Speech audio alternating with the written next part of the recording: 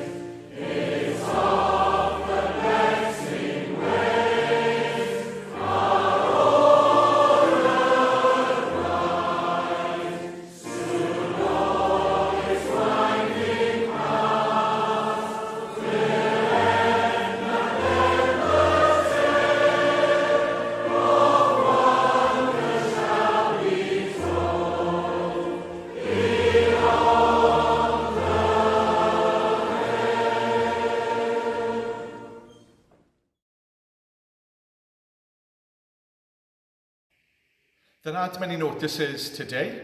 There won't be a meeting tonight nor on Wednesday, but on Sunday, Geraint Lloyd will be preparing a sermon for us to watch online. Geraint is a good friend of the church and it'd be great for him to be joining us next week. When I asked David for a reading, I was expecting maybe half a chapter or maybe a full chapter, but David has asked for 3 chapters from the book of Jonah, and he's going to be preaching from Jonah, that wonderful Old Testament book. And so Kerry's now going to read the first 2 chapters, and then the 3rd chapter will be read halfway through the sermon. So let's listen now to God's word, Jonah chapter 1 and 2.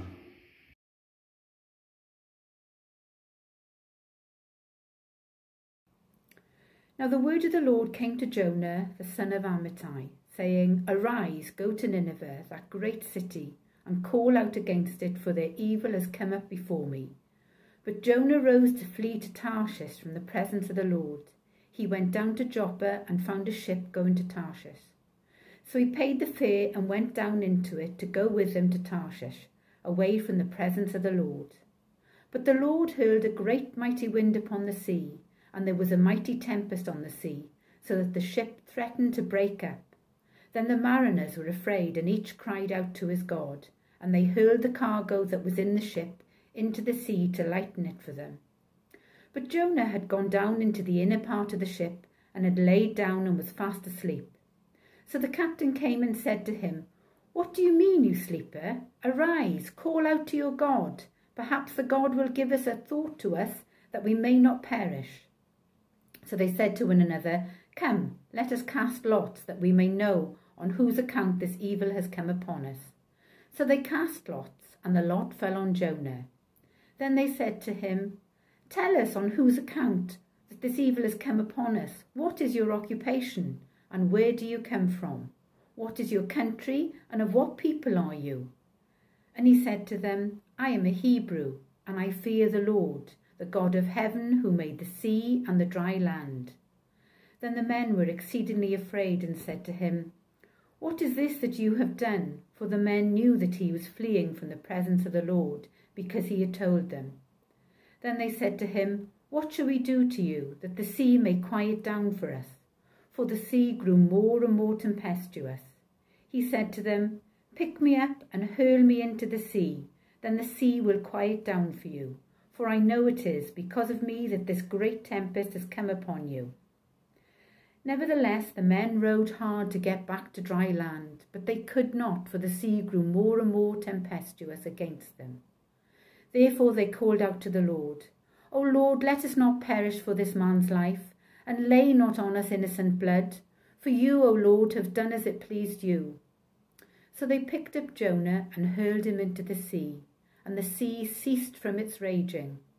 Then the men feared the Lord exceedingly, and they offered a sacrifice to the Lord and made vows. And the Lord appointed a great fish to swallow up Jonah, and Jonah was in the belly of the fish 3 days and 3 nights.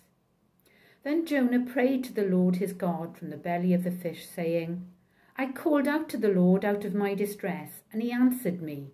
Out of the belly of Sheol I cried, and you heard my voice. For you cast me into the deep, into the heart of the seas, and the flood surrounded me. All your waves and your billows passed over me. Then I said, I am driven away from your sight, yet I shall look again upon your holy temple. The waters closed in over me to take my life. The deep surrounded me. Weeds were wrapped about my head at the roots of the mountains. I went down to the land whose bars closed upon me forever. Yet you brought up my life from the pit. O Lord my God, when my life was fainting away, I remembered the Lord, and my prayer came to you, into your holy temple. Those who pay regard to vain idols forsake their hope of steadfast love. But I, with a voice of thanksgiving, will sacrifice to you. What I have vowed I will pay. Salvation belongs to the Lord. And the Lord spoke to the fish, and it vomited Jonah out upon the dry land. Thanks, Kerry, for that reading. Let's pray. Listen to God in prayer. Our God and Father, we thank you that you are a good God. Thank you that you're a God of compassion, a God of love, a God who has a message of repentance and hope and good news for people of all nations. As we've read and as we'll hear in a few minutes, we thank you that the good news went to the people of Nineveh, symbolising the fact that you love people of all nations. Thank you that you love us. Thank you that you accept us to be your children. In your grace, in your love and mercy, you sent the Lord Jesus to die for the world. We thank you for what we've celebrated over the last few days, the glory of the Christmas message, that your Son should be sent to this world to be Emmanuel, God with us. And we give you all the glory and all the praise that we have a Saviour, the Lord Jesus, and that he came to this world to show us your glory, and that he came ultimately to live a righteous and holy life, to die on a cross in our place. Thank you that we have forgiveness of sins. Thank you that we have a relationship with you, and that we can turn to you in prayer now with confidence because of Jesus' death and resurrection. He is at your right hand, and through him we come to you in prayer. We pray that you would continue to bless us. We thank you for the reminder over Christmas of the birth of our Saviour. And Christmas has been different, and it has been difficult for many. There are those of us who have been grieving, those who have suffered loss, those who have been alone, isolated, not able to see loved ones. Christmas has been difficult, And yet we thank you that even in the sorrow, even in the darkness, there is joy and there is peace, because our hope is not in a general Christmas spirit, but it is in the person of the Lord Jesus. Our joy is in the Lord. And so we thank you that that cannot be shaken by circumstances. It is not affected by the experiences we're going through. Thank you that we can know a spiritual joy because it is rooted in the gospel of Jesus. And I pray that all of us might remember this, that in the midst of everything we're going through at the moment, pray that we would lift our eyes to heaven and that we would know your comfort, your peace and your joy. We pray especially for those who are grieving, that you would draw near to them, and those who are lonely, that they would know your presence with them at this time. We thank you for the opportunity we've had over the last few days and weeks to make the gospel known. And we pray for people who might have received Ask magazine here in the Pontardawe area and indeed across Wales, that you would use that magazine to be able to encourage people to think about the things of eternity. And for carol services that have happened across the land, online, even in church buildings, we pray that people might hear and that your Holy Spirit might open their eyes and their hearts to believe in the Lord Jesus. We pray for people who are listening now. If there's anyone listening to this who are not sure of their spiritual situation, who are not sure if they have trusted in you, if they are a Christian, Father, we pray that your Spirit might work in their hearts to give them true understanding, that they would believe in the Lord Jesus and receive forgiveness and eternal life. Would they know what it is to repent, confess their sins and trust in Jesus' death. And so we pray that this Christmas might be the year in which many, many people receive spiritual life and everlasting glory. We continue to pray for the COVID situation. We pray that a solution will be found. We pray for the authorities, give them wisdom, give them grace and mercy. And we pray that we will soon be able to return to normality, to be with loved ones, to be back in the church building, worshipping and praising you together, and to be salt and light in the community. In the meantime, help us to continue to do all that we can to worship you. And we thank you that we can listen to the word today. We thank you for David. We thank you for his faithfulness over many years. We thank you for the inspiration he's been to us over the last few weeks, his willingness to adapt, to learn, to continue to be a part of church life and to bless others. And as he shares from God's word today, we pray that you would speak to us and that we would hear your word piercing into our hearts and souls. Would we be people who want to make the gospel of Jesus Christ known? Would we be repentant people who desire to love and worship you and worship the people around us? So would you be glorified through today's message? Pray that you'd speak to us and draw near to us in a very real and special way. We ask that you would forgive our many sins. We ask that you would draw near to us and that you would keep us safe from temptation, and that we would know the joy and the love of God and the wonder of the eternal salvation in the Lord Jesus. Be glorified, we ask, in the name of our Saviour, the Lord Jesus Christ. Amen. This morning I want to preach on Jonah. Now everybody knows about Jonah. It's a wonderful series of Sunday school lessons, but there's more to Jonah than the actual story. There's a lot behind it. Now Jonah is in the form of a saga, because there's so many things happening all at once. They can't be written down all at once, and therefore it looks as if it's a series, but it's really these things are happening at the same time. If I give you a rough outline of the things I want to emphasize, there are two acts here of rebellion against God. There are two acts of repentance towards God, and there are two acts of mercy by God. First of all, we see Jonah's rebellion.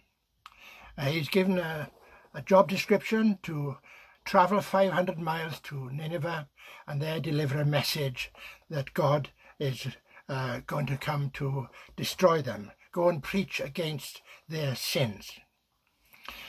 What he does, instead of going north and then southeast along the river Tigris down to the capital of Assyria, which was a great nation in those days, and Nineveh was the capital. He went exactly the opposite way. He went down to the coast and then travelled east as far as he could go on the Mediterranean, all the way across to Spain. And that was his intention. And when he got on the ship, he'd explained to the people that he was running away and he wanted to get as far away from Nineveh and as possible.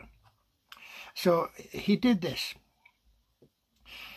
Deliberately he went west, but it is futile to disobey God. And what he didn't realize was that God had other plans for him. And God was in providence, what we call providence. He provides certain things. And the first thing he provided was a storm. And it was these were professional sailors on the ship. But there was this storm. And in this storm, they were fighting for their lives. They thought the ship would founder. They actually threw all the cargo overboard. And they still didn't find any safety. And so they went to find Jonah, who was sleeping down below, and woke him up. And he said, "Oh, throw me overboard. Life is all over. It's all up with me now. And this is the end of my life. Throw me overboard." The sailors didn't want to, but they did. And as he was going down into the water, God provided also a great fish, a huge fish, because he could swallow Jonah alive. And Jonah was now in the belly of this great fish. And it was down there that he came to himself. He came to his senses, just like the prodigal son who ran away and was feeding pigs in a distant land and said, "This is ridiculous, I ought to go home." And so Jonah had the same feeling. It's all up with me, canis darfi amdanaf. And he began to pray. It's very, very detailed account in chapter 1 of Jonah's prayer, very detailed. And it says how he cried to God in distress. In distress. There are a lot of things he says about his distress. He said, "All your waves have gone over me. I am in the pit. I am in despair." And yet, he said, at the same time, there was this element of hope within him. And he said, I've remembered the Lord. I've been banished from his presence. It's all up with me, but I have remembered you. And he prayed. And he made vows as well. He made a vow that if he was spared, that he would keep his promise, his vow. And then right at the end of chapter 2, you have this fantastic statement that came out from him. Salvation is from the Lord. Only God the Lord can do certain things. And salvation is one of them. If we hope to be saved, if we want to be saved, it is only through God and his grace, his mercy, kindness, love, that this can happen. We can't do anything for ourselves. It has to be done for us. And so what we find here is that at the end of his prayer, that we read that God came to him in mercy. The reading continues in chapter 3. Then the word of the Lord came to Jonah the second time, saying, "Arise, go to Nineveh, that great city, and call out against it the message that I tell you."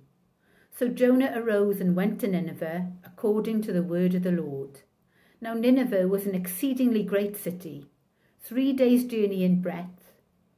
Jonah began to go into the city, going a day's journey, and he called out, "Yet 40 days, and Nineveh shall be overthrown." And the people of Nineveh believed God. They called for a fast and put on sackcloth, from the greatest of them to the least of them. The word reached the king of Nineveh, and he arose from his throne, removed his robe, covered himself with sackcloth, and sat in ashes. And he issued a proclamation and published it through Nineveh. By the decree of the king and his nobles, let neither man nor beast, herd nor flock, taste anything, Let them not feed or drink water, but let man and beast be covered with sackcloth, and let them call out mightily to God. Let everyone turn from his evil way and from the violence that is in his hands. Who knows? God may turn and relent and turn from his fierce anger, so that we may not perish. When God saw that they did, how they turned from their evil way, God relented of the disaster that he said he would do to them, and he did not do it. Thank you very much for that reading, because I didn't want to give the whole story away in one go. So we have the story. Chapter 3 has been read, and it's remarkable that in the chapter in chapter 3, as in chapter 1, the first two verses set the scene. And here we have in chapter 3, the word of the Lord came the second time. Go to the great city of Nineveh and proclaim to it the message I give you. Now, in chapter 1, he was merely told that he was to go there and preach against the city because of the wickedness that was there. We have now a more detailed message, but we do not know as yet what the message is. But we can assume it's not only judgment that Jonah is to preach, but also there will be this element of repentance. I want to emphasize, possibly more than anything else, in chapter 2 we have Jonah and his repentant attitude. In chapter 3 we have the repentance of the people of Nineveh. So he now goes north, and then he travels down the river Tigris, 500 miles to the city of Nineveh. And it's a very large city, it's 120,000 population. There's a nearby town with 70,000 in it. A lot of people around in those days. I remember a few years back reading that Swansea was a population of 125,000. I don't know what it is today, but it's probably more. But it's quite a big place. And he walked for one day into the city, and everywhere he came across people, he told them this message that God was going to judge them and that the city would be destroyed in 40 days. Now, what happens here is that the people believe God. Now, that's very important. The people believe God. He's only met the people so far. He hasn't come across too many of the top echelons of the society. And immediately they begin to fast and wear sackcloth. But we read very soon after that the word came to the king, and the king was there, and he issued a decree. I'll read the decree to you. He said, "Do not let any man or beast, herd or flock taste anything. Do not let them eat or drink. But let man and beast be covered with sackcloth. Let everyone call urgently on God. Let them give up their evil ways and their violence. Who knows? God may yet relent and with compassion turn from his fierce anger so that we will not perish." Well, that's a tremendous way of showing repentance. Now, it's outward, of course. There are some parts outward. Wearing a sackcloth, going without food. But you see, what is important is not that they outwardly show it, but that inwardly they do it by turning away from their evil ways. Remember, God says, your ways are not my ways. My ways are higher than your ways. And these people realized that. And although they didn't worship the God of the Bible or the God of the Israelites in those days, they had plenty of religion. They knew something about religion, but they now believed in the God of heaven. And this is how they acted, and they changed their ways. We read about these points there. Very, very important to notice that they were going to turn from their evil ways. Now, this is something we need today. People need today to turn from their evil ways. people need to turn back to God because they've been on a sort of as Jonah was, going away from God. And the whole idea of conversion is that you turn back and return to God. And this is what they were doing. I'd just like to remind you of a couple of verses from a very well-known Welsh hymn.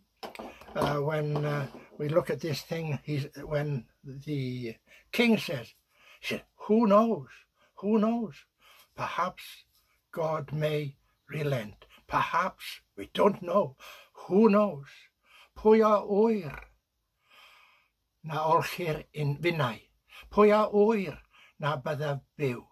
And the next hymn goes on to say more. He said, oes meddyginiaeth, is there hope, is there help for these things? And oes maddeuant am bob bai. And immediately you get the answer to this. Is there any forgiveness for all of my sins? Oes me Duw, o'r nef yn eglur. Mi ddarperais a berth llawn.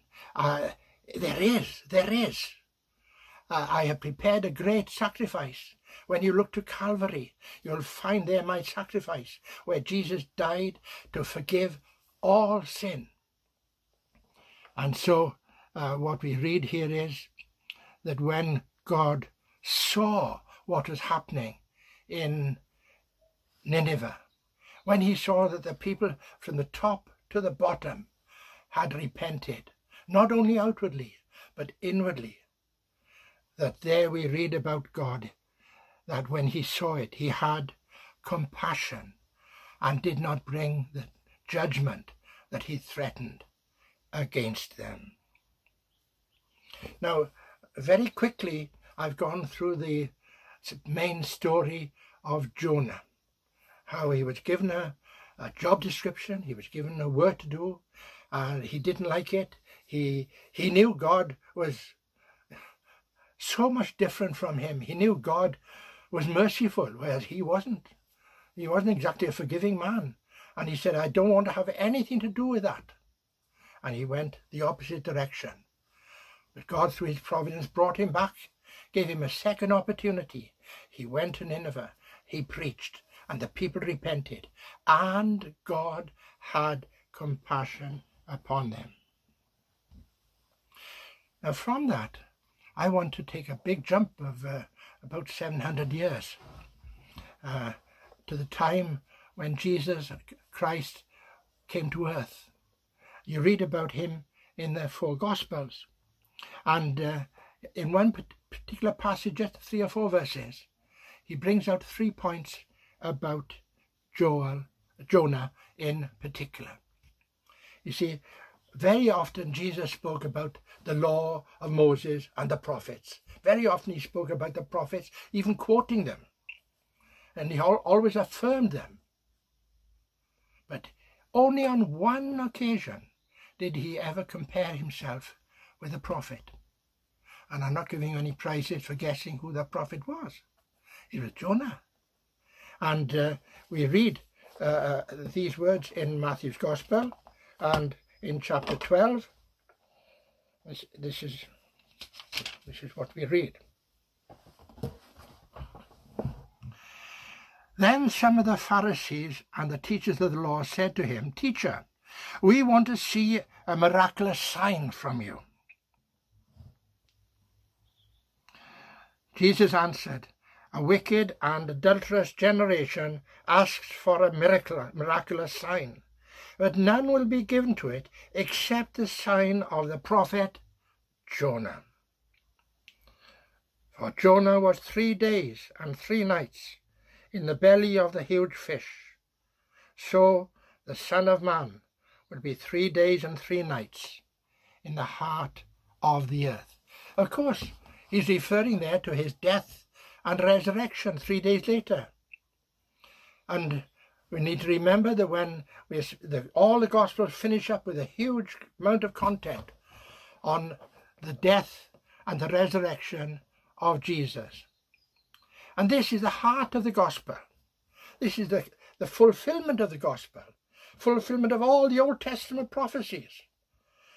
It's the completion of the work of grace that God has ordained to bring salvation and help to men and women in this life. And when he does this, he brings these signs.